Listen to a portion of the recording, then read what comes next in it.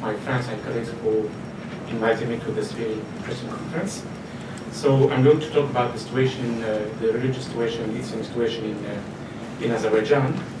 In the introduction, I would like to insist on the very specificity of Islam in Azerbaijan. Azerbaijan is the only Shia majority country in the post-Soviet sphere, and this is very important to know that because it will determine the nature of the Islamic revival in Azerbaijan.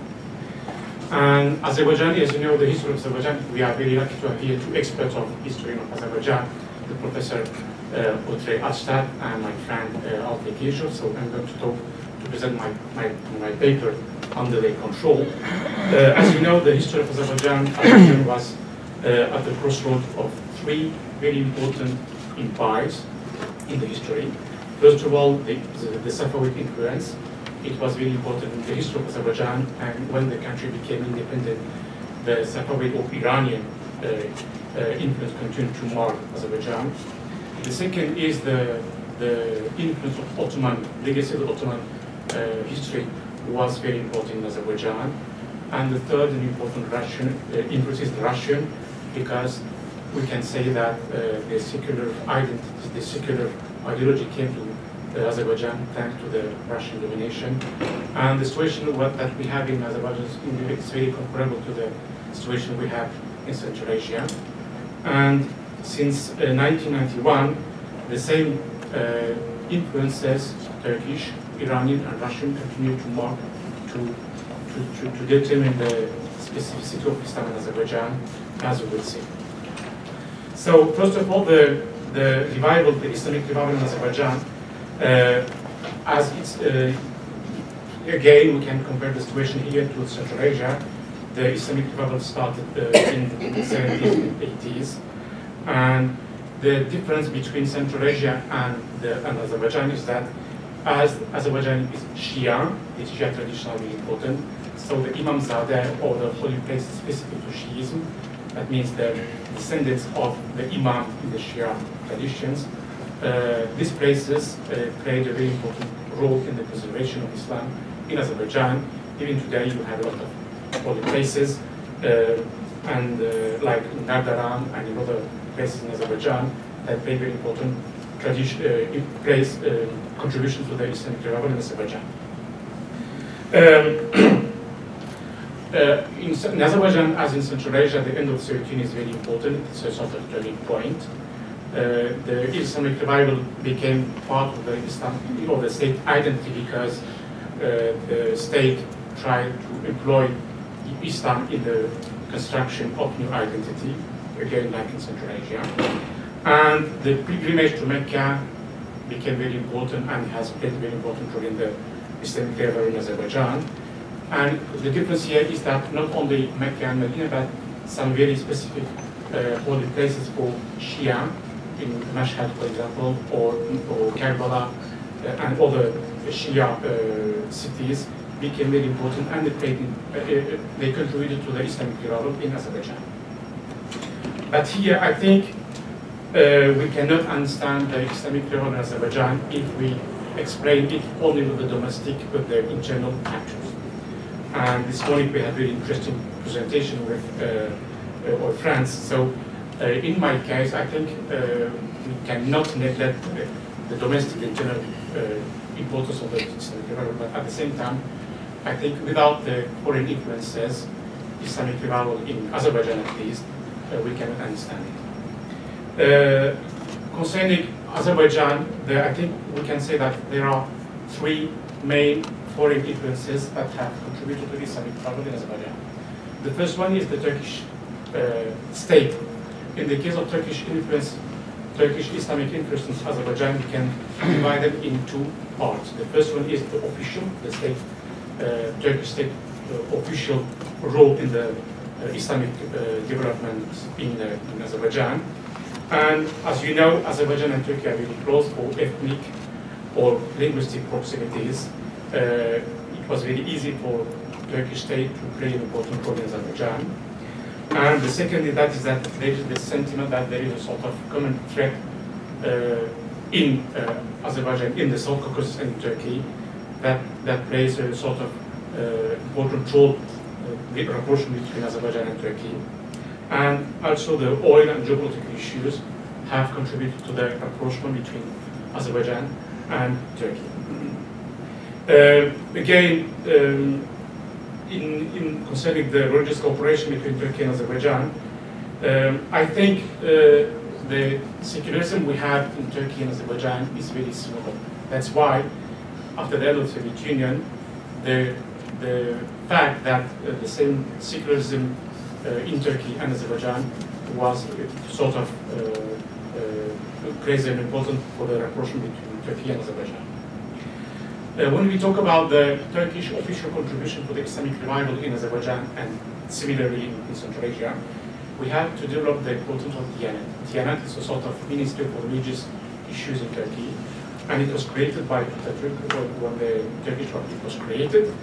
And the Diyanet in Turkey until 1991, the Diyanet was a sort of instrument for the regulation of Islam in Turkey.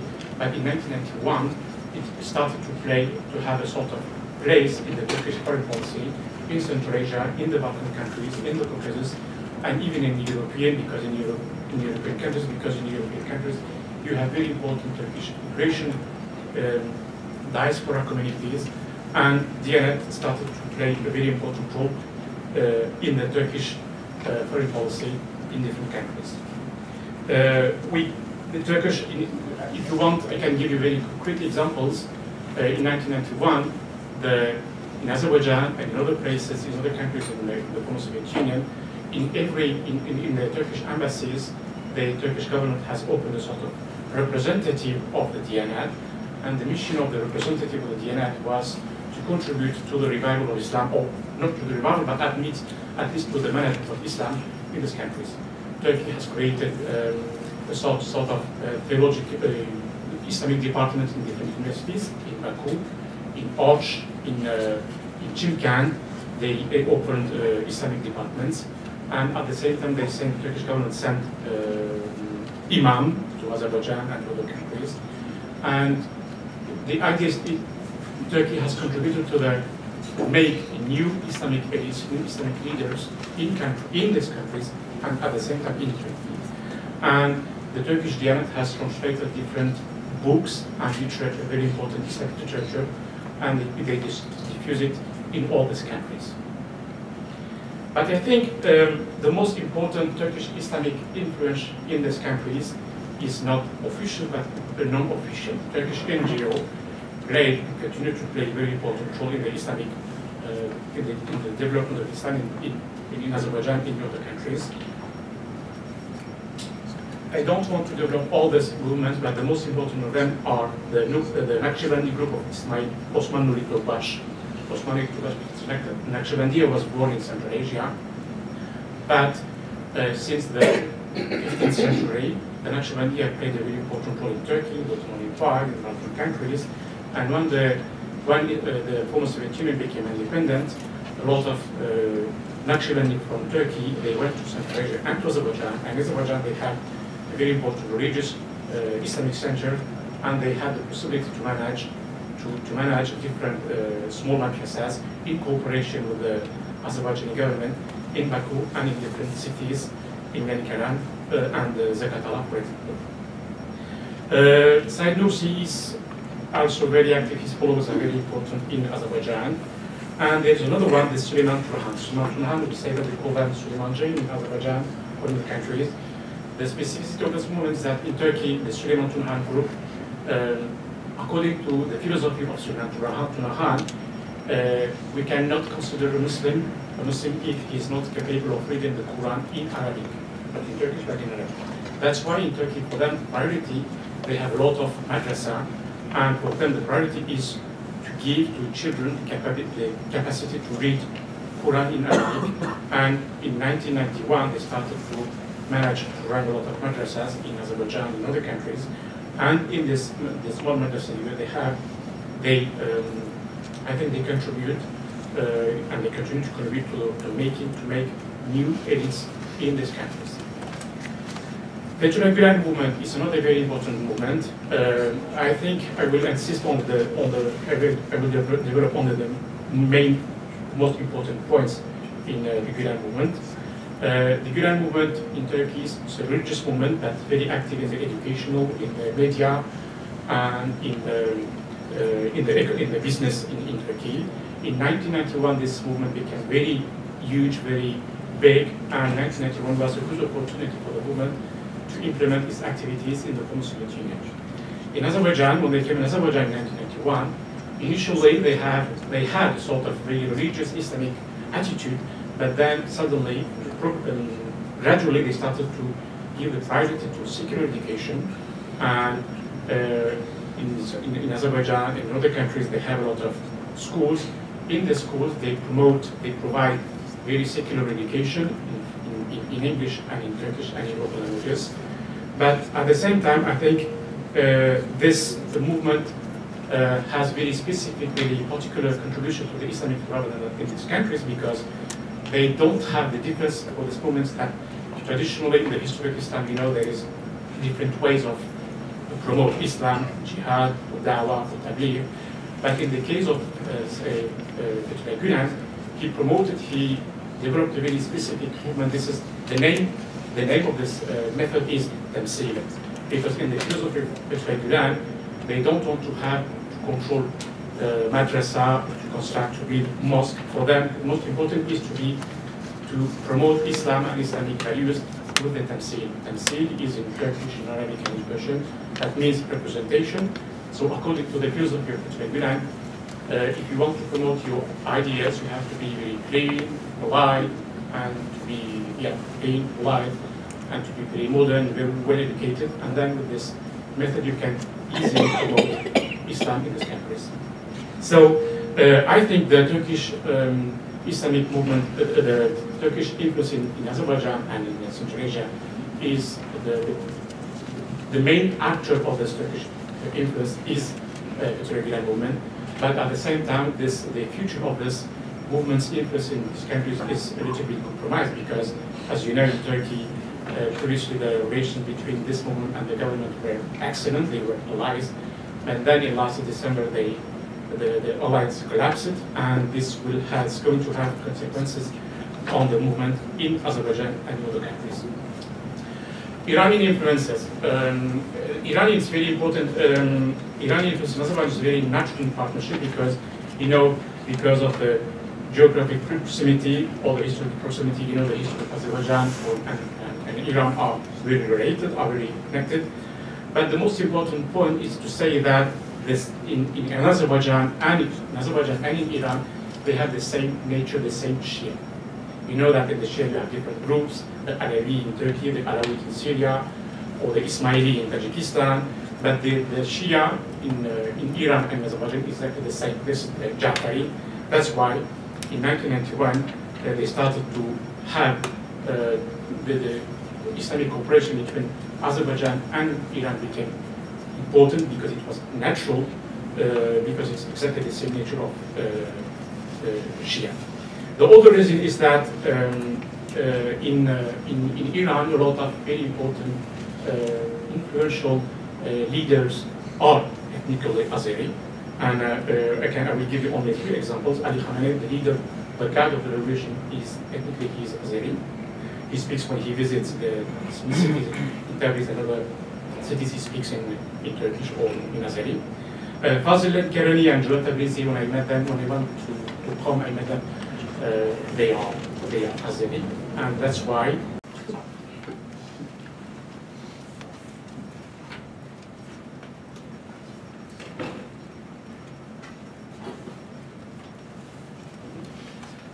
thank you very much.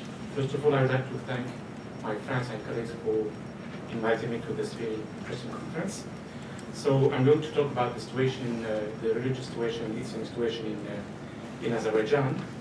In the introduction, I would like to insist on the very specificity of Islam in Azerbaijan. Azerbaijan is the only Shia majority country in the post-Soviet sphere, and this is very important to know that, because it will determine the nature of the Islamic development in Azerbaijan. And Azerbaijan, as you know, the history of Azerbaijan, we are very lucky to have here 2 experts of history of Azerbaijan, the Professor Otre Atstad and my friend Alfred Kirchhoff. So I'm going to talk to present my paper under their control. As you know, the history of Azerbaijan was at the crossroads of three very important empires in the history. First of all, the Safavid influence.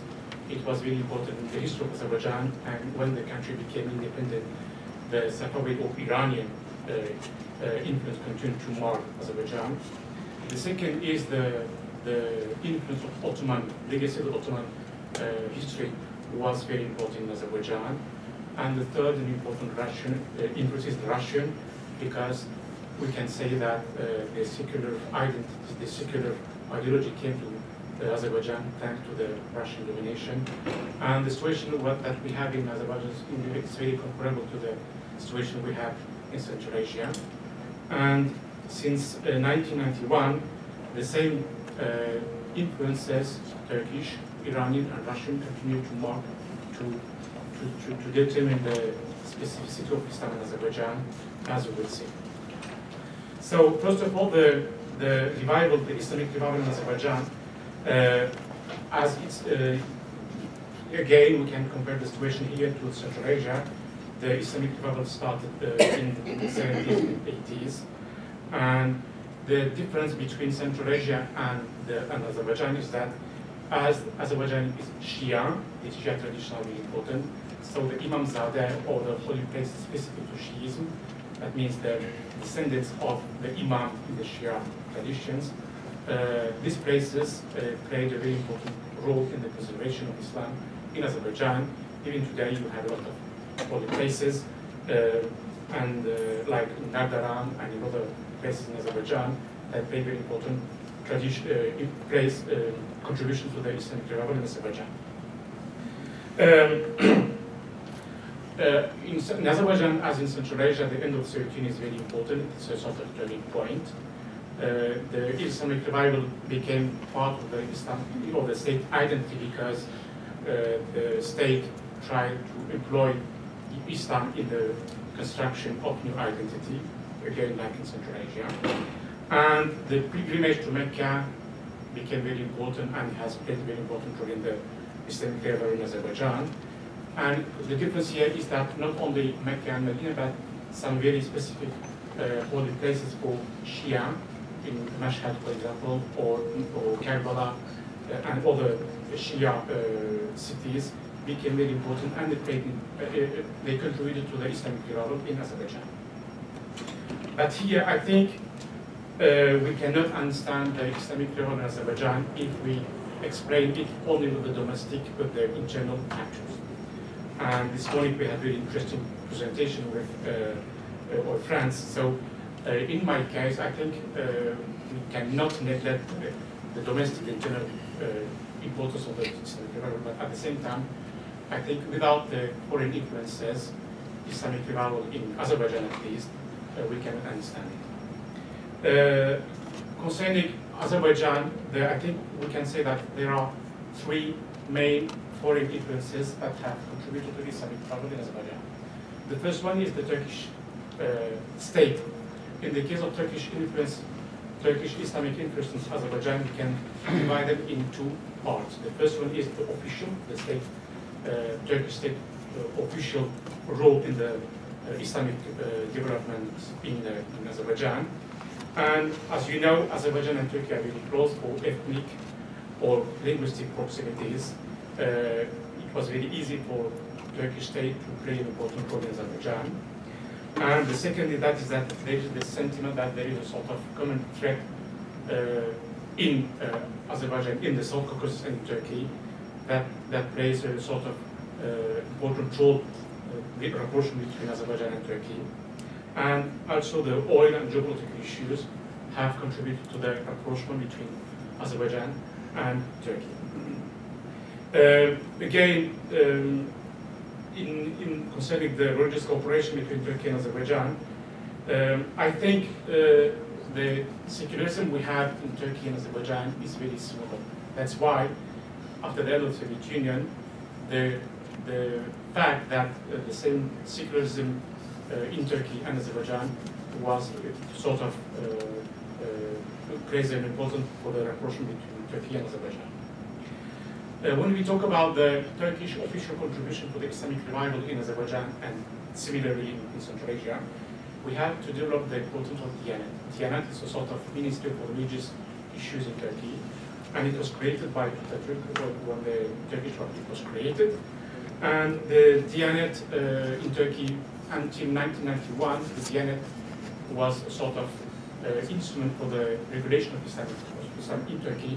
But in 1991, it started to have a sort of place in the Turkish foreign policy in Central Asia, in the Balkan countries, in the Caucasus, and even in European countries, because in European countries you have very important Turkish immigration diaspora communities, and Diyanet started to play a very important role in the Turkish foreign policy in different countries.